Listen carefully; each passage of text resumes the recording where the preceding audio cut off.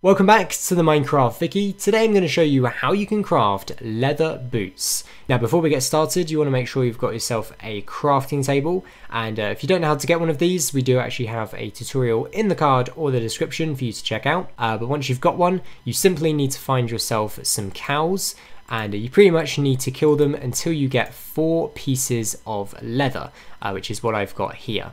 And once you've got 4 pieces of leather, you can head over to your crafting table and pretty much do boot-like shapes in pretty much vertical lines either side.